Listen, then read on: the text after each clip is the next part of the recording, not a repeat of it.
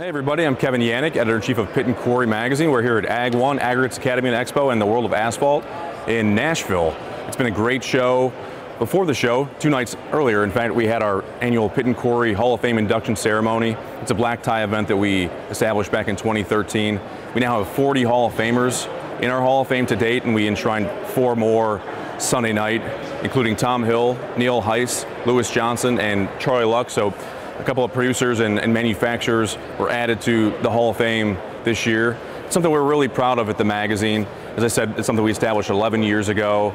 We're putting the spotlight on the leaders, the founders, the innovators of our industry, and we're really proud of our 2024 class. I really look at these guys as heavyweight additions to the Pit and Quarry Hall of Fame.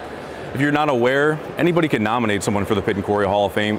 Go to pitandquarryhalloffame.com. We're looking for producers, manufacturers, dealers, anybody that was a stakeholder in the betterment of the aggregate industry. There's somebody who's a potential candidate for induction to the Pit and Quarry Hall of Fame.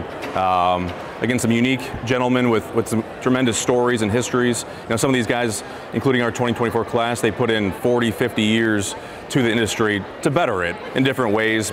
Maybe bringing along better, more advanced equipment, maybe bringing along better ways to do things as a producer, more efficiencies, upping safety, upping productivity, and just making us a better industry overall. So to me, I think what makes the difference between a Hall of Famer and somebody who's a great contributor to our industry, the separator there is someone who's moving the needle for the industry nationwide, and infecting great change across the nation, and the 4 gentlemen that we enshrined Sunday night here in Nashville, they're certainly all worthy of their inductions, and we congratulate them on their great achievement.